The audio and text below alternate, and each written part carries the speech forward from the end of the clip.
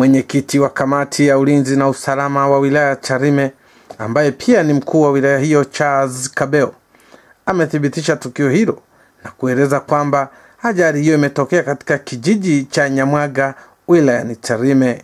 Rai yangu ni kwamba kwa madereva wanaokuwa wanaendesha magari haya ya abiria, kwa kweli waweze kuzingatia na kuwa makini wanapokuwa wanaendesha magari yao. Japokuwa chanzo cha ajali kwa polisi bado wanaendelea kufanya uchunguzi wake, watakuja kusema baadaye kwamba chanzo cha ajali ni nini, lakini mimi niwakumbushe madereva kuweza kuwa makini. Praxeda Mkesha ni muuguzi mfawidhi katika hospitali ya halmashauri ya mji wa Tarime. Anakiri kupokea maiti 7 na majeruhi 7 katika hospitali hiyo. Nimepata majina ya majeruhi.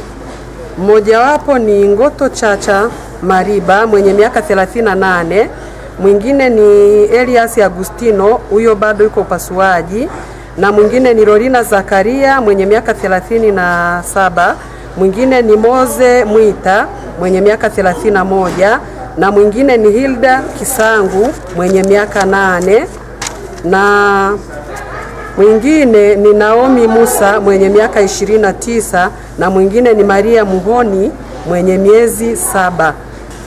Huyo aliyefia mapokezi wakati tunamhudumia ni Mseti Heche mwenye miaka 46, ni mwenyeji wa Sirari, na mwingine ni Josefu Hangare mwenye miaka 46, mwenyeji wa Mgumu, na mwingine ni Patrick Jumanne mwenye miaka 26, mwenyeji wa Sirari.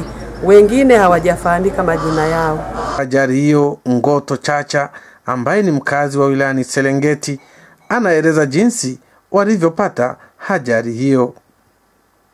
Hali katembea kufika kwenye mteremko, hali kaongeza speed. Tukamwambia dereva, mbona gari imeongeza speed, usipunguze? Akasema gari breki imekatika. Charles Kabeo amewataka madereva wa vyombo vya moto kuzingatia sheria za usalama barabarani na usalama wa vyombo vyao ili kuepuka ajali zisizo za lazima. Bofya kitufe cha subscribe kisha gusa alama ya kengele kupata taarifa za Star TV muda wote, wakati wowote.